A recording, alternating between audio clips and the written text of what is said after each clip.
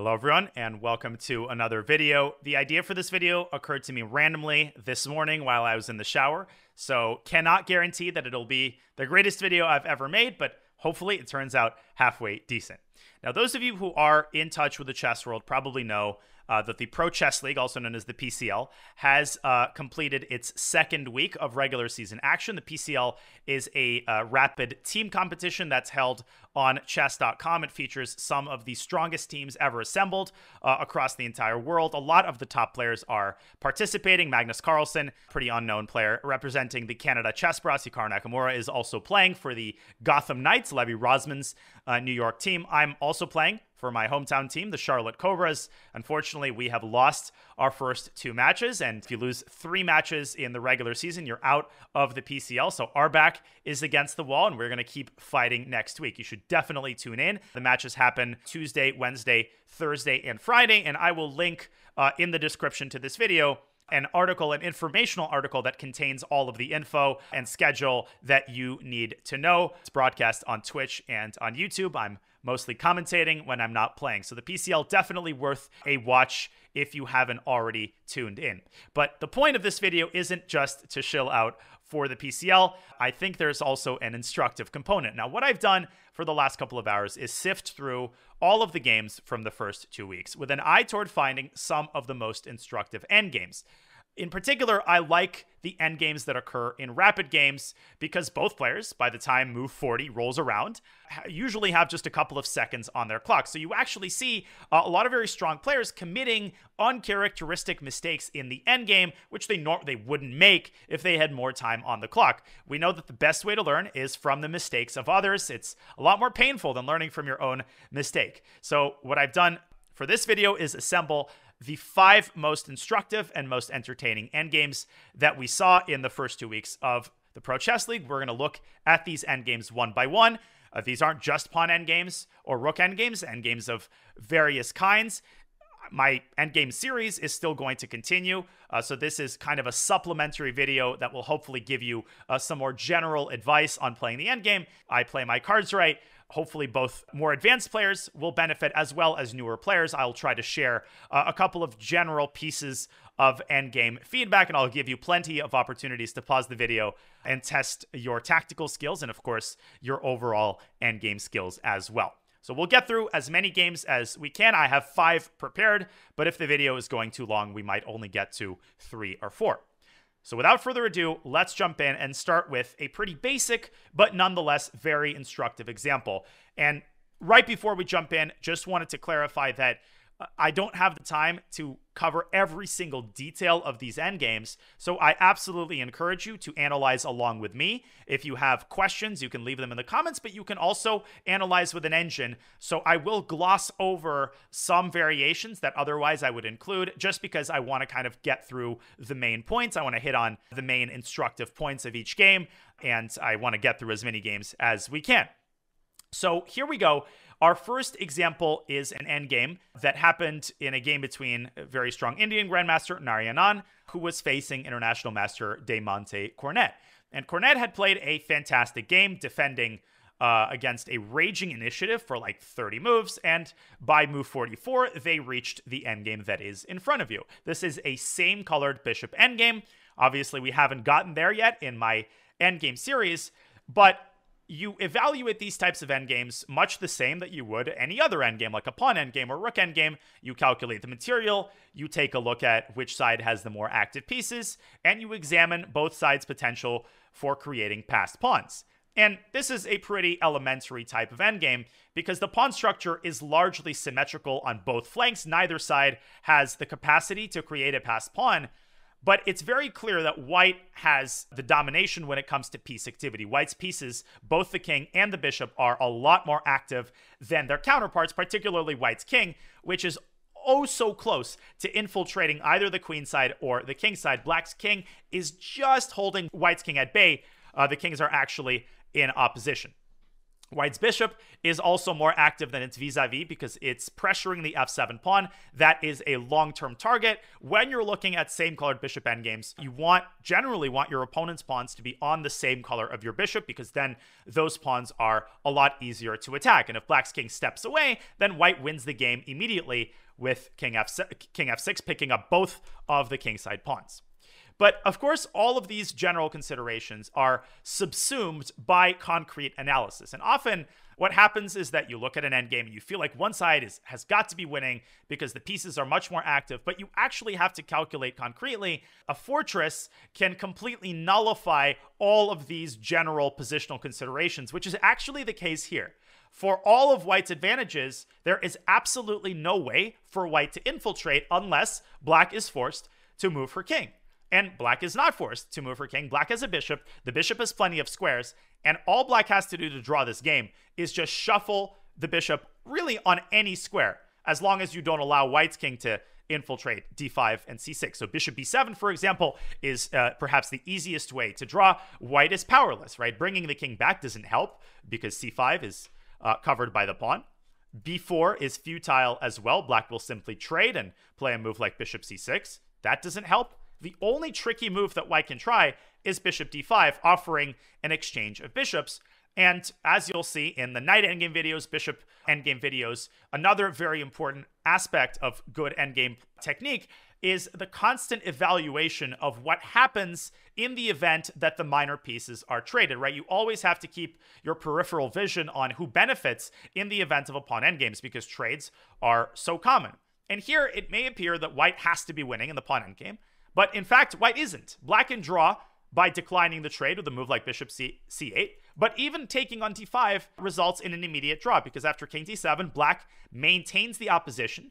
It may seem that with the move b4, white is forcing black into Zugzwang, because after a b4, black runs out of waiting moves. Remember from the pawn endgame video, black has to move her king. If b5, then of course king c5. But the specifics of the position, again, always supersede these general considerations. And it turns out that after king c7, it's actually a pretty elementary draw, because white cannot go king e6. The f7 pawn is the unsung hero of black's entire defensive construction. White has to take the roundabout route, but black is in time to make it to e8. You don't care how passive your king is. White has nothing to attack. King g7 is similarly futile, because after king e7, doesn't matter who has the opposition, black will just shuffle between e8 and e7 ad infinitum. White will never be able to play h5, and even if white quote-unquote gets the opposition, it's not going to matter, because if white drops back to f6, black then reclaims the opposition and pursues white's king to the edge of the world. No matter where it goes, black's king is right there, and this is an obvious draw. But Cornet, with just a couple of seconds left on her clock, makes a very understandable move. And this move violates a rule that my coach shared with me many, many years ago. It's a rule that sounds incredibly general. It sounds vacuous. It sounds like it, is this really an effective way to play the endgame? And yet it is, right? My experience has convinced me that this rule is incredibly enduring and effective across a wide variety of endgames. And the rule simply states that you should not make unnecessary pawn moves in the endgame. Put another way, every pawn that you move in the endgame, you should have a clear reason that you're moving it. And creating a one-move threat is not a reason. Grabbing space isn't really a valid reason to move a pawn in the endgame. And the reason that you have to be so careful about pawn moves is because they're tremendously weakening when you don't have a lot of pieces left. When you move a pawn in the endgame, you are by definition weakening squares, but more importantly, you're often bringing the pawn onto a more vulnerable square. The further the pawns go from your side of the board, the harder they are to defend, and when you don't have a lot of pieces left, you might end up losing those pawns. This is exactly what happens here. Cornet plays the move b5, and this is a decisive mistake because it puts the pawn on a light square where it can be much more easily attacked, not only by white's bishop, but also by white's king, because a pathway has now opened up to the queen side. So this both makes the pawn more vulnerable and allows white's king to infiltrate black's weaknesses with king d5 and king c5. First, of course, white will have to get this bishop off of c5. The second thing that it does is that now every pawn endgame is going to be losing for black. And so Narayanan responds with a very accurate move. He plays the move bishop d5. Now the situation has changed, and in the event of the trade, white is just going to reach c5, and black will lose either one or both of her queenside pawns. So for example, king d7, king c5, and black can try to initiate the pawn race, but this is like, a Ferrari racing against a Ford. Black is not even close. And very importantly, anytime black plays f5, white takes en passant. This is called a deep freeze. The g5 pawn is deep freezing black's f7 and g6 pawns, making it incredibly difficult for black to even get a passed pawn. So the pawn endgame is now out of the question. Cornet is forced to move her bishop back. And now the second very important phase of white's winning strategy. Pause the video. This will be your first endgame task. This is a move that is automatic for good endgame players. But again, you shouldn't feel bad if you get a move wrong, because that's the whole point. That's why you study endgames. So see if you can figure this move out in just a couple of seconds. So in same colored bishop endgames especially, when you have an opposing pawn that's on the color of your bishop, that's an incredibly valuable asset, and you want to make sure when possible that things stay that way. This is what white does with the move b4. This fixes the pawn on a light square, right? It's hard to shoot at a moving target, and here the pawn will be totally immobilized, and all that white has to do now is clear the pathway for the king. Once the king reaches c5, the bishop can drop back to the f1 a6 diagonal. White will pick up the pawn and win the game. And that is exactly how things unfold. Black is totally powerless because she is too passive. After the trade, Cornet waits around with bishop e8. White drops the bishop back. And there are some interesting subtleties here that I could delve into, but we'll skip. So here, for example, the most direct way to win would have been the immediate king d5. But Narayanan was a little bit worried that black would essentially trade all of the kingside pawns. And once that happens, even if white will win the b5 pawn, which he will, remember that if there are no other pawns left, then black could try to give the bishop away for white's last remaining pawn. King and bishop versus king is a draw. So Narayanan shuffles his pieces around and avoids this scenario. He first plays bishop e2. He gets his bishop around to d3, and only now, after Cornet moves her bishop back, king d7, by the way, would have been a little bit more resilient, but then the king would have infiltrated f6, and white is still handily winning. But after bishop d7, king d5, white has avoided the situation. If black plays f6, then white takes on g6. This is, in fact, what happened, and now white actually keeps both passed pawns alive. fg5, hg5. Now the king slides over to c5. The bishop moves back to d3, and black is unable to get to g6 with her king. If black's bishop moves away from the diagonal, then white captures with the king. And if black stays in the diagonal, then white takes the pawn with the bishop, and because the bishop is hanging, black is again unable to reach g6. This is what happened in the game. White returned to d3, and Cornet resigned the game because the b-pawn is just going to run up the board. The final detail that I wanted to share is an option the black had after king to d5. So you might have noticed that rather than playing f6 and simply giving up the pawn, black could have tried to create a passer with f5 and forced white into taking en passant. But in fact, white has an even easier approach here than taking en passant, which does win. This position is winning, even though black is able to trade all of the pawns. You can convince yourself of this by using the engine, but white is essentially able to roll out the red carpet. We will analyze these types of bishop endgames at length in a subsequent endgame video. But even simpler in this position is actually to go back to e5. Then white's plan of action is very simple. Black has to stay on this diagonal to keep the pawn defended. The bishop drops back to e2. Now moving the king is out of the question because white infiltrates either to f6 or comes around to c5. So black has to stay with the bishop. And now white pushes h5. This is a simple breakthrough, breaking down black's pawn chain. That's all there is to it. And on the next move, you are going to go around and pick up the pawn on f5 and essentially get the same type of position that they got in the game. Black has to simply wait around, bishop g6, and that's it. White takes on f5. The pawn endgame is losing, and here the simplest is just to get the king over to c5, much like white did in the game, and pick up the second pawn. So f5 was slightly more resilient, but here white could double back to e5 and win the kingside pawn first. In the game, black played f6 and gave up the pawn. But all of Cornet's problems in this endgame stemmed from that decisive mistake in the initial position. So do not push unnecessary pawns, and particularly in bishop endgames, you should be very sensitive about putting your pawns on squares where they can be attacked by the opposing side's bishop. From white's perspective, I think the most instructive was, first of all, to offer the bishop trade, right? When a pawn is pushed, the situation changes, and you should reassess what happens in the event of a trade. But also, as important, was the move b4, fixing the pawn on a light square so that you can more easily attack it with your pieces. And in this way, Narayanan was able to win the game. Okay, on we go to our second endgame, and these endgames won't have any particular order. I want to give you a wide variety of interesting endgame positions. So let's examine a more tactical endgame. Now, what's funny is that I was commentating this game live. This was a game between Karina Ambartsumova, international master, and V. Pranav, a newly crowned grandmaster from India, who some people who are watching this should be familiar with. I've played him hundreds of times probably by now in Blitz. Super, super talented player. And Pranav has the black pieces here. And he is completely winning.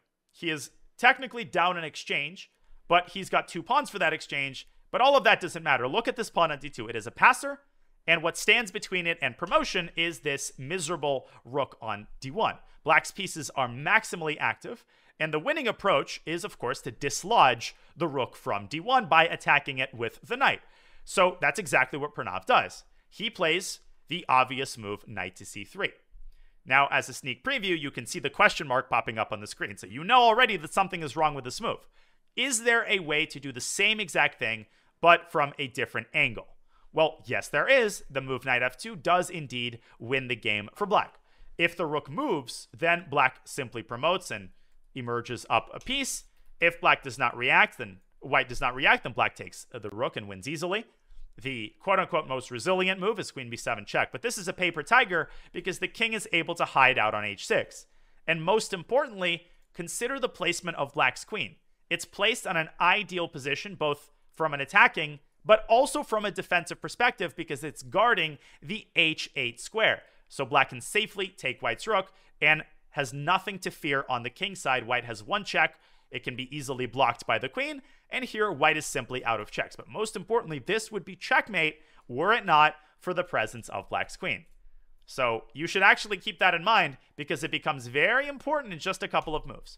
What could possibly be the downside of doing the same thing from the other side of the board? Well, once again, white's hand is largely forced, and Ambartsumova, with her last seconds, finds the correct move. She gives the check on b7.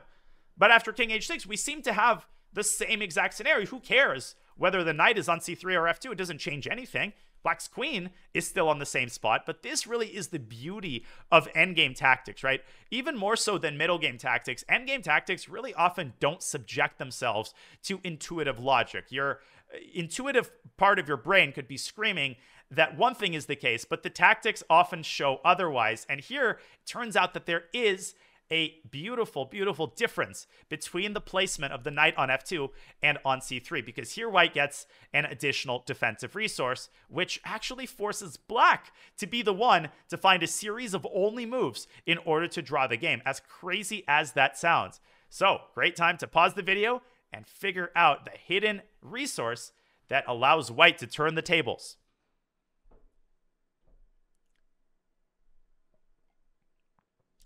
So the best way to solve a puzzle like this is probably process of elimination, right? You literally just consider every legal move. And we already know that a move like queen c8 does not do the trick. This literally transposes into the same position we had from the knight f2 variation.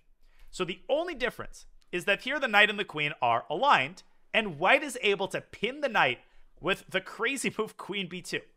Which I think is a move which may have even occurred to Karina. It's not a particularly challenging move in and of itself, right? You're pinning the knight, which means that knight takes d1 loses the game because black drops the queen. But subconsciously, it's very easy to rule this move out because black has, of course, an intermediate check on f2. And after the king moves, the knight safely takes the rook and black wins the game. Wait a second. What was the queen doing on d4 in that other line?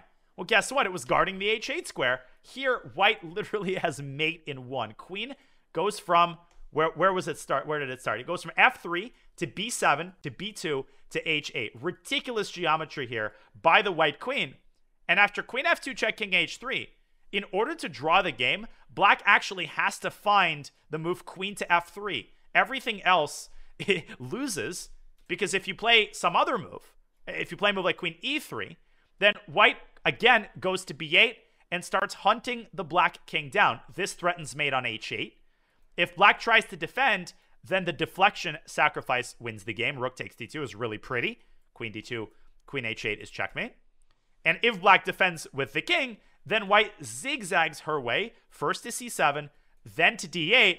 What's the idea of the staircase? Well, now you can pick up the pawn on d2 because the queen and the rook are linked up. So in this position, black has to find the cold-blooded move queen f3, which allows white to draw in a variety of ways, the most clinical of which is actually to still go to b8, threatening the mate on h8, and black has nothing better than to force a perpetual check with queen g4 and queen e2. Don't go back to the first rank because you give the rook away with check. Black has nothing better to do. King g7, again, loses to the staircase mechanism. So black would be the one who would have had to be precise after this incredible move, queen b2. And what this teaches us is that, well, as much of a cliche as this may sound like, you really should never give up in the endgame. I think a lot of players, they tend to associate endgames with lack of resources, lack of defensive resources, and you may think of the endgame as a phase of the game where it's much harder to trick your opponent. And partially that's true, but that doesn't mean that tactics or mating ideas are absent from the endgame. And when there are queens on the board, there are always mating patterns. That is just a thing you should hammer into your head. And can we blame Karina for missing queen b2 with 3 seconds? Absolutely not. I would have never found this move. But nonetheless, it exists, and it teaches us a lot about the abundance of tactical resources, even when they appear to be least likely. Karina played queen h1, and after knight takes d1, Pranav was obviously able to win the game. He delivered a check on f2 and played queen e1. It would be nice if the queen could teleport itself to the... I guess that wouldn't have helped, because now black has the equivalent mate on h1, and black made a second queen, easily dodged the checks and won the game. So really incredible tactical resource in the unlikeliest of moments. Okay, on we go to our next example. This one is also very, very tactical and very pretty. It is a game that occurred between two of the stronger teams in the PCL, the Garden State Passers, who have Samuel Sevian, their board 1, and the Lebedev Chess Wizards, which is composed of a lot of very strong Russian and Belarusian GMs, one of whom is Denis Lazovic. He's a very exciting young player from Belarus. 2541 is his rating, but you can toss that into the trash can. He's definitely over 2600 strength. So in this game, Lazovic has black against Sevian, and they've reached the pawn endgame that is in front of you. It is black to play, and once again, as is going to be the case in all of the endgames that we are examining today, both sides are in acute time pressure and have mere seconds to make very complicated decisions. So I'll make it a little bit easier for you. The big question here for black is between keeping the status quo, which essentially means doing nothing. And what that means in a pawn endgame is moving the king. We've already learned that you should avoid unnecessary pawn moves, so the default move is king back to e7. But of course, if you've watched the pawn endgame videos carefully, you should already sense what the big worry here is for black, which is that the black king, being more passive than its counterpart and being the king that is in opposition, is going to get shouldered. It's going to get zugzwanged continuously, and white is ultimately going to make his way to the king side and pick off black's vulnerable king side pawns. He's going to do that by playing king to c7. Black, again, is in zugzwang, right? If the king goes back to e8, then white drops back to d6. This is shouldering. Vice versa, king e8, king e6, king d8. And if black continues to dilly-dally, well, there we go, right? King e6, king e8, and king f8, and white is already winning the game by bringing the king down to g7. But upon closer examination, you should realize that black is not entirely powerless. Black has a lever that he can pull, and he can pull it in a variety of different moments. And that lever is the pawn breakthrough f5, forcing a mass trade of pawns and transforming the position into an entirely different type of pawn endgames. Lazovic decides to pull the lever in the initial position. He plays the move f5 here. And we will start by considering how the game unfolded. Then, when we finish the analysis, we will go back to the initial position, and the correct approach will make a lot more sense once you realize why the move f5 should have been a decisive mistake that lost Lazovic the game. As we will see, there are many more adventures to be had here. Well, white has to start by initiating the trades, right? White cannot ignore, because then black will take and create a pass pawn of his own. So white has to trade, And again, if you ignore, then black will play f4 and e4, and white will simply lose the game. So Sevian accedes to the trades, and we reach this position. So it's easy to get overwhelmed in these types of pawn endgames because there's a lot of directions that the king can take, right? And it gets complicated, but it's actually simpler to break this down than it appears. This is a pawn race in the making, and the reason I see that quickly is because with his next move, king to d5, white gets opposition and will ultimately try to dislodge black's king away from its protection of the e5 pawn using Zugzwang. Black's only counterplay in that case will be to go after the h3 pawn.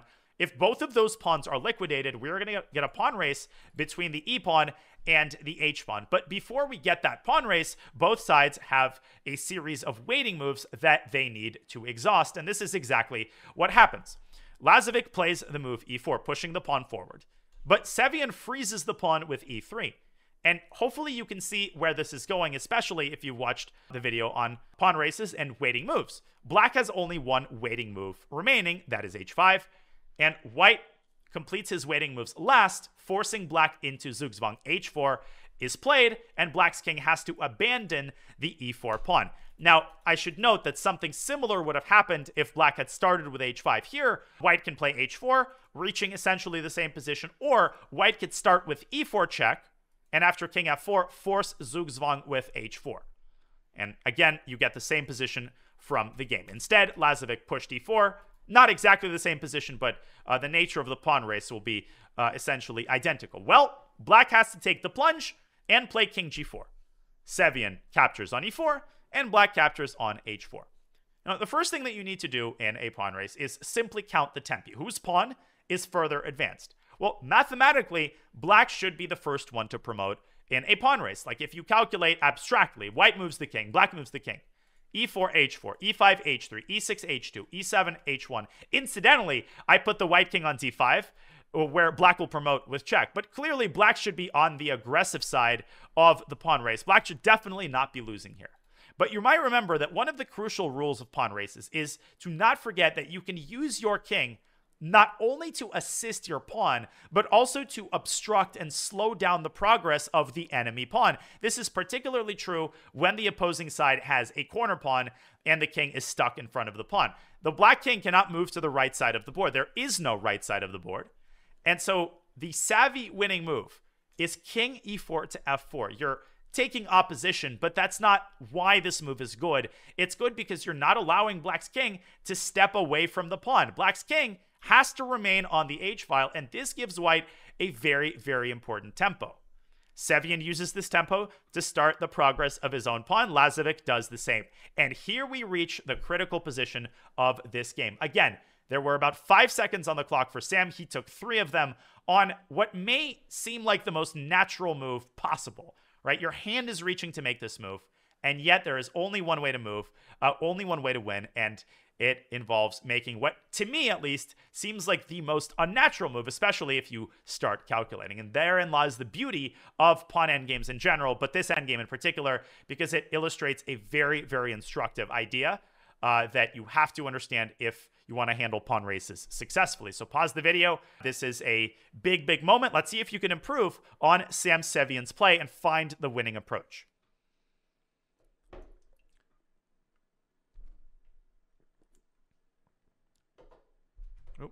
Spilled some water on my phone there.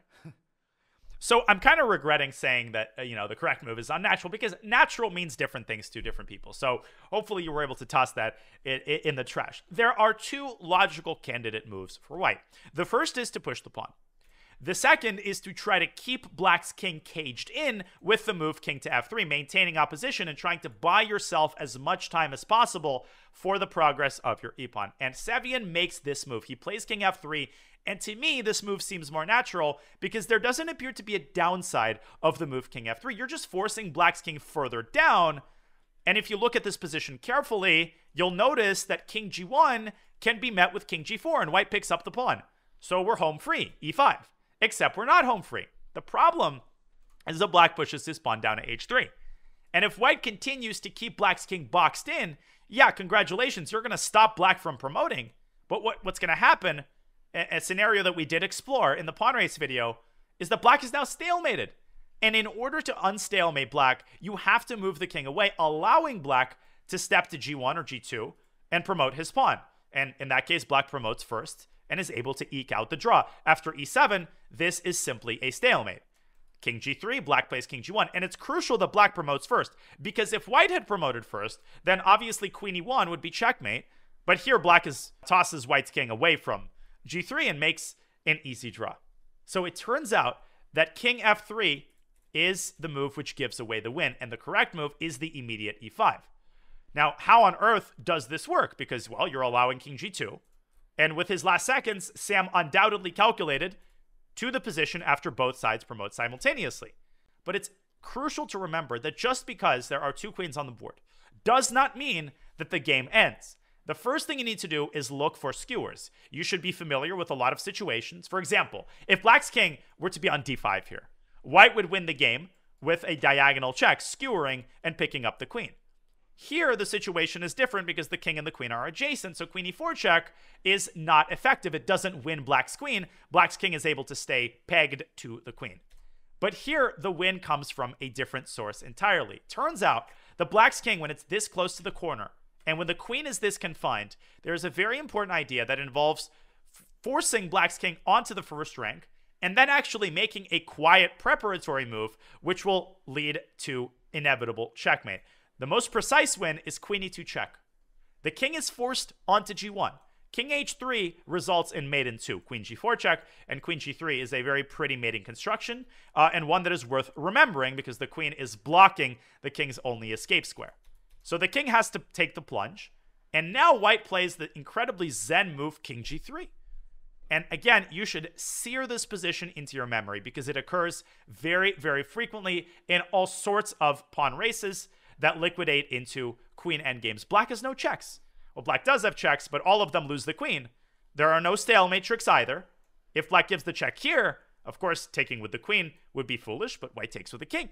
Black has king h1. There is no way to stop the myriad of checkmate threats, no matter where black's queen moves. It might stop one checkmate threat, but there will be at least two others that will lead to checkmate. This is an obvious win for white.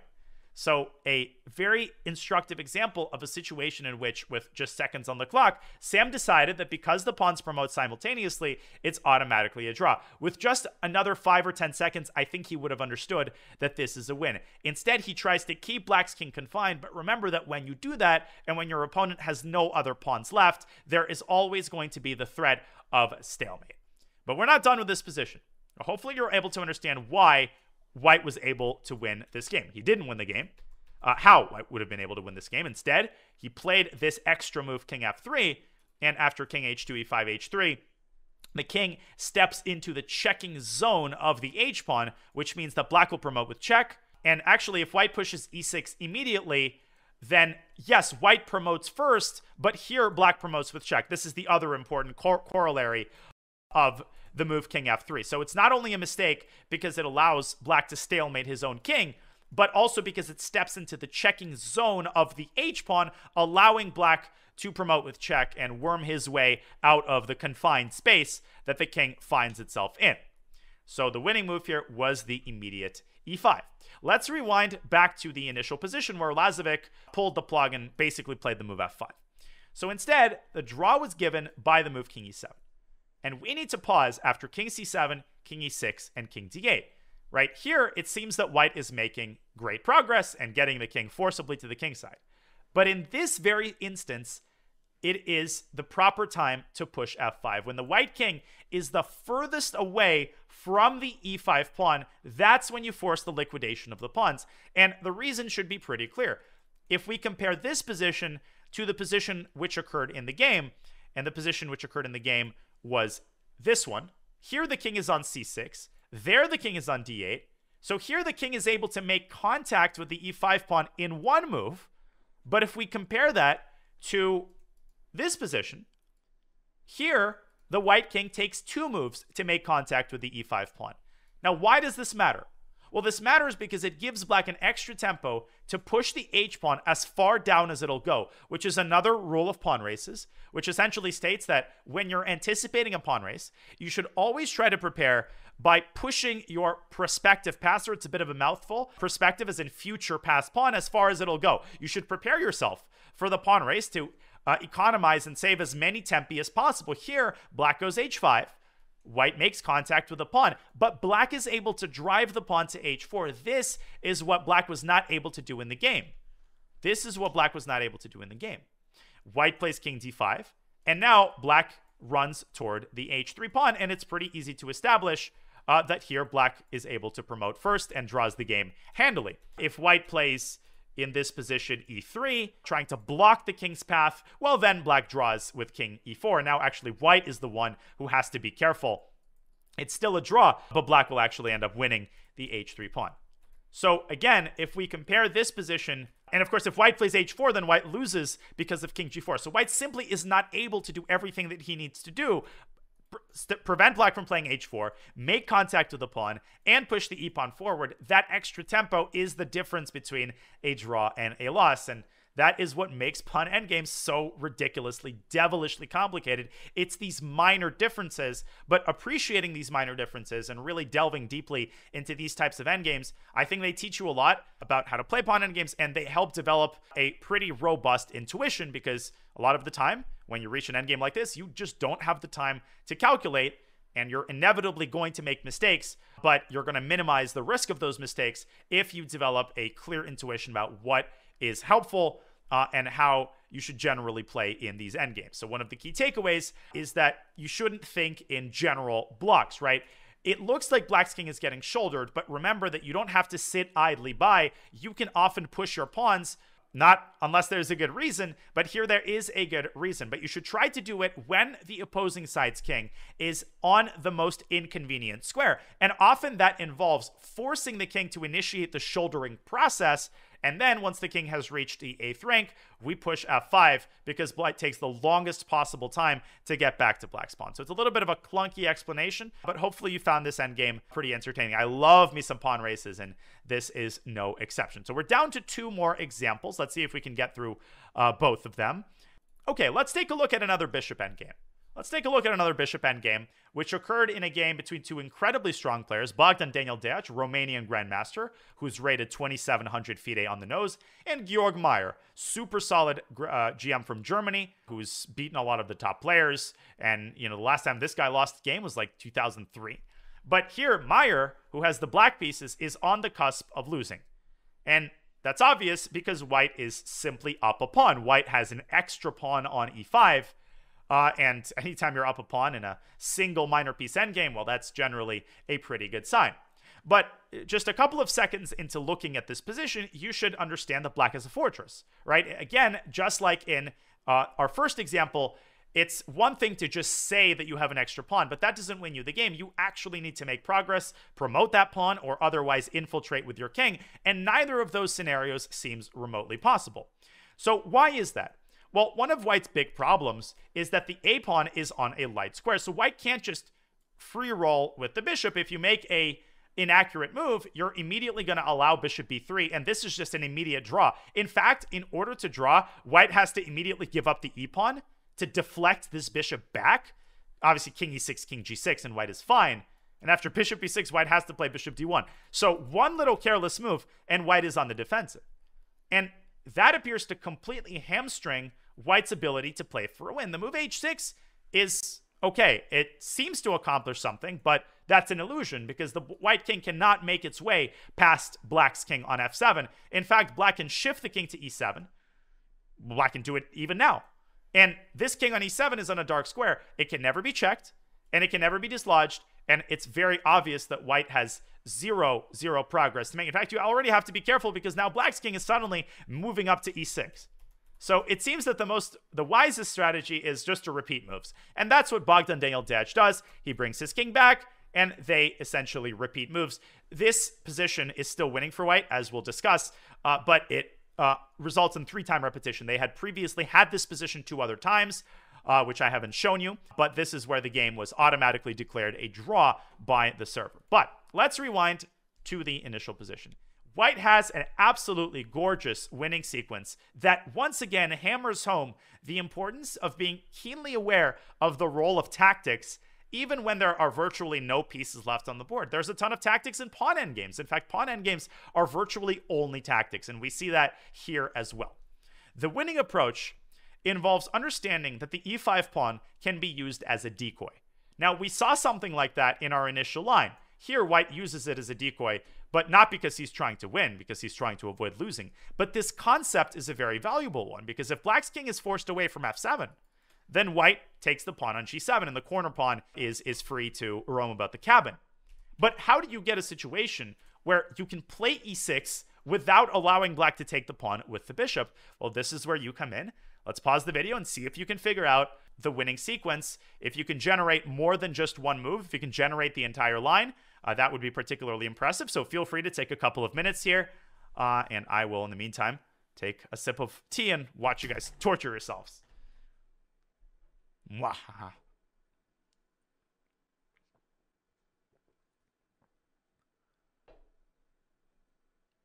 I remember irrationally getting annoyed at my chess coach when he would give me a position and tell me it's 20 minutes of thinking.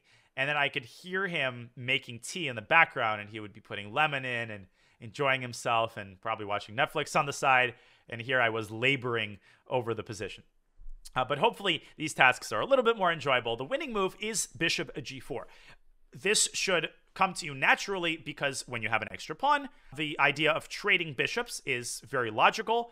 And the pawn endgame is easy to evaluate. It is totally losing for Black. In fact, you can win this several different ways. The easiest is just to go up and win the g7 pawn. You can also play king f4. So Black has to avoid the bishop trade with the move bishop b3. Now, step 2 is to use the pawn as a decoy. There it is. Now, here's the difference. The king has to, well, the bishop can take the pawn, but that allows the bishops to be traded. And again, White wins the resulting pawn endgame. So we're getting somewhere. We're forcing Black's king back to f8. But step 3, I think, is actually the hardest thing to see. White is playing with fire here because there is no longer any way to defend the a4 pawn. And you might say, oh, I get it. Let's get our king to g6. Let's get our king to g6. And then let's play e7 check and take on g7. But just because you have the passed pawn doesn't mean you win the game. Remember that your opponent can actually give away the minor piece in many cases for your only remaining pawn. Here, White has another pawn remaining, but it's hamstrung, it's frozen, and Black can easily reach it with his king. So after bishop c2, I think Black is already winning. The engine kind of fluctuates here, but I'm pretty sure Black is already winning, because not only will you not be able to promote, but even if you win the bishop, Black is now suddenly the one who promotes. White can't play bishop e6.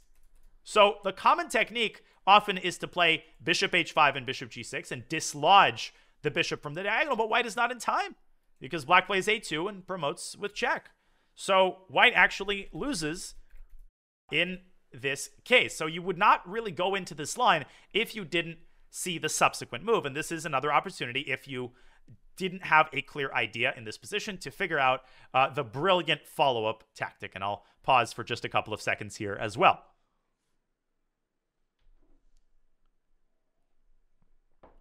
Okay, so the correct approach is another deflection sacrifice. 2 deflections in the span of 5 moves in an endgame. Here, this is a completely different kind of deflection. You're not trying to deflect the king.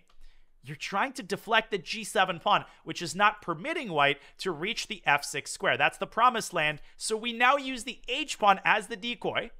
We're threatening h7. Black has to take. And the king moves into f6. And now e7 is totally unstoppable. Black can give the bishop away for the pawn. But here it's clear that White is winning because you're just going to win the remaining queenside pawns. If Black does anything else, if Black takes on a4, then the win is elementary. We give a check, and the king is on a light square, which is so valuable here because the bishop is able to dislodge it, and White promotes a queen. Nothing that Black can do in this situation. Bishop h5 is unstoppable. So bishop takes c6 is technically the most resilient, but it loses the game very straightforwardly as well.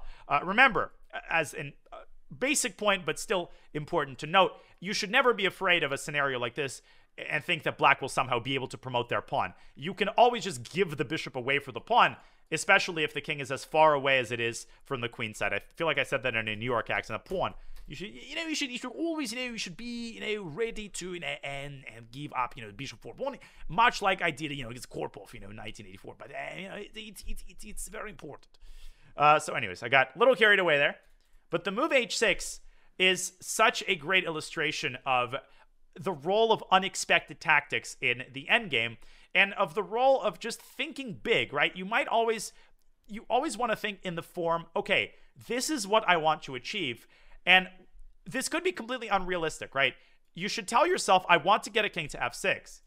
And you should not rule out that thought just because there's a pawn on g7, because you're often able to do a lot more in endgames than might seem to be the case, because you don't have a lot of pieces left. And yet your remaining pieces and pawns are often capable of great things, as they are here. The last thing I'll say is that black can try to stave off defeat with bishop c2. And the hasty h takes g7 check actually gives away the win, because here, of course, the king is no longer able to infiltrate. So all white needs to do is make the patient move bishop h5, which by this point should be pretty obvious. The point is that after bishop d3, well, now you can play, there's multiple ways to win, but the simplest is to play hg and e7. Of course, you're stopping king f7, and white promotes the queen. If black plays gh, then you transpose back into the other mating line. So the win here is yielded first by using the threat of the bishop trade to dislodge the bishop. Here's deflection number 1, forcing the king away. And deflection number 2 immediately afterward clears the path to the f6 square. There's the concept of mowing the lawn that I talked about in the advanced topics pawn endgame video. And this is kind of similar, where you use your pawns to clear a path for your king, which then enables your other pawn to promote to a queen. Okay, so we're at 46 minutes here. What we're going to do is go through the last example pretty quickly. I could talk about it for ages. We're not going to do that. I'm going to try to limit myself to 5 or 6 minutes. So buckle in. So I'm going to try to hit on the important points here. And our last endgame is a battle between Jaime Santos Latasa, Spanish Grandmaster, and Alexander Bortnik, a good friend of mine. Incredibly strong blitz and bullet player. Many of you listening are probably familiar with that name. So Bortnik has the black pieces here. He also represents the Garden State Passers, who have Sam Sevian, who we saw just earlier on board 1. Now it is white to play in this position. Jaime Santos Latasa has the move, and he has the advantage. That part is obvious because he's got the only passed pawn. And he also has the capacity to capture the pawn on g6 if he so desires. But what you should notice here also is that black's king is quite far away from white's a pawn. So Jaime Santos Latasa, who was not in time pressure, he was the only player of all of the ones we looked at today who was not in time pressure. And ironically, he makes the fastest move of anybody. He takes 2 seconds on his next move, and he pushes the pawn up to a5. And amazingly, this ridiculously natural move gives away the win, right? How natural is it just to push the pawn forward? It seems self-evident that black is not able to stop this pawn. And yet this move enables black to achieve a beautiful, beautiful draw, which Bortnik finds he was in serious time pressure, and yet he was able to find the drawing idea.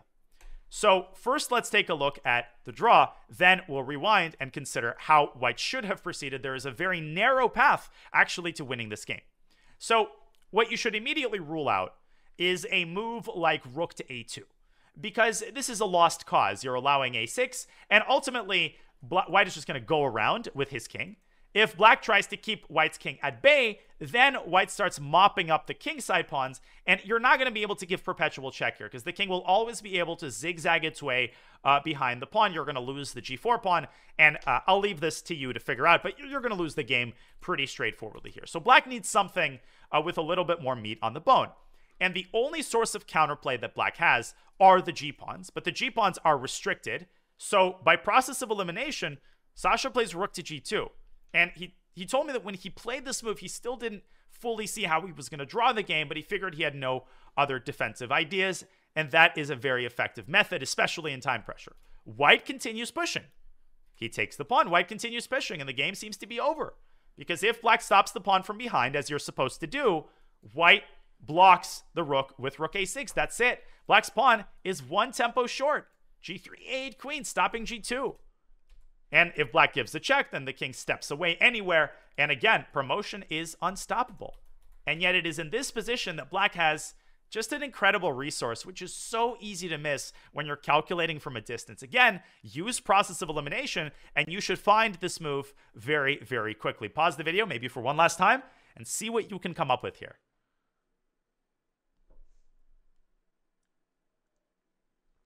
Okay, so there's literally only one other thing that you can do. Rook b3 check. A check can be such an effective method in endgames, right? You don't even have to understand exactly what the check does, but it often dislodges your opponent's king, and that opens up a wealth of new defensive possibilities. So here's the rub. If white goes to c6, now black plays rook a3, and suddenly there is no more rook a6. White can play king b7, but now black gets the requisite tempo that he needs in order to push the pawn one square further. If white plays rook a6 now, then black trades and promotes simultaneously. Incidentally, black can also sack the rook immediately, and the g-pawn secures the draw. This is a classic scenario. We will talk about this in a dedicated rook versus pawn video, or multiple videos, because these endgames can get very complicated. But here it's very easy to establish that the threat of promotion forces white to give away the rook for the pawn, or to keep checking. But the king is always going to go back to the pawn when necessary, and threaten g1 equals queen. So that is an elementary draw. Latasa finds the only way to keep the game going, and that's king to a4, covering the squares on the a file. Bortnik has to take the rook, and white promotes to a queen. And you might be aware that queen versus rook is winning for the queen, right? It's a theoretical win. But here there are these two additional pawns. So I think a lot of players, if they have black here, would be tempted to just try to push the pawns. But that's actually the last thing that you want to do. First of all, because this blunders the rook. But even if it didn't, right, by pushing the pawns, back to our initial endgame principle, don't push pawns unnecessarily, because you're going to end up weakening them. If white can win one of the pawns, then likely he is going to win the second one. Bortnik plays the very level-headed move rook f6. Common defensive technique. When you've got a rook against the queen, try to keep your rook and your king as close together as possible, because that minimizes the risk of forks, as it does here. Latasa brings his king over. Bortnik swings his queen over to the g-file. And now comes the main aspect of this endgame. Black not only has a fortress, it's not one of those fortresses where, you got to find a new move every time. Literally, black's rook goes between f3 and f5. Between f3 and f5. It's a beautiful construction, and it's so unusual. These doubled pawns create two anchor squares on the f-file. What's important about the f-file is that it keeps white's king permanently cut off on this side of the board. White cannot make any progress, and white cannot cause Zugzwang, because every time he tries, black just shifts the rook from f3 to f5. There is no checkmating pattern, because the king will always have the g5 square, or the h6 square, or some sort of square. White has no way to set up a mating construction. If white's king had been on g3, then queen h4 would be checkmate. White's king can never get onto the f-file, and after a couple of useless moves, Santos Latasa simply offered a draw. There's nothing to play for, because black can literally pre-move rook f3 and rook f5 until the end of humanity. So it's just, again, demonstrates the resilience that you often see in endgames, even with like one piece left on the board. So if we rewind back to the start, the last thing that I want to mention is the winning line, which does in fact start with the only other logical move, and that's rook takes g6.